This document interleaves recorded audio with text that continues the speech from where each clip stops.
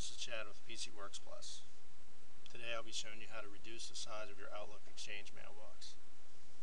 This will help ensure you don't receive delivery restriction messages that are caused by having a mailbox that is over the default size limit and is normally set by your network administrator. When looking at your Outlook window, you'll see several options on the pane located on the left side of the screen. This is your mailbox and includes your inbox, sent items, deleted items, and any other folders you've created. The first step we can take to decreasing your mailbox size is click on the deleted items folder. Items that are deleted from the inbox or sent items folder get sent to this folder. They are not permanently deleted until they are deleted again from this folder. You can do this by right-clicking on a message, choosing delete. Notice it asks you if you're sure you want to permanently delete this message. Also note, if you have a large amount of messages, holding the control button and pressing A will select all messages. Then you can again right click and choose delete, and it will delete all messages permanently.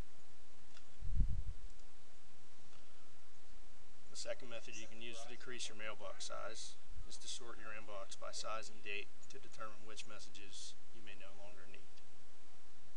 Do this by right-clicking on the top of the message list where it says Arranged By. From this menu you have several options to choose from. The most useful in this case are arranged by date, size, and attachments. This will list items in order of emails that have attachments on top, from oldest to newest, and from largest to smallest respectively. Remember, if you delete any items using this method, you must also delete them from the deleted items folder in order to decrease your mailbox size. And it works. I've set them The third method you can use to decrease your mailbox size is to click on the plus sign next to the search folders. for a temporary fix to get people up and running. Then choose large mail, Probably isn't a bad idea.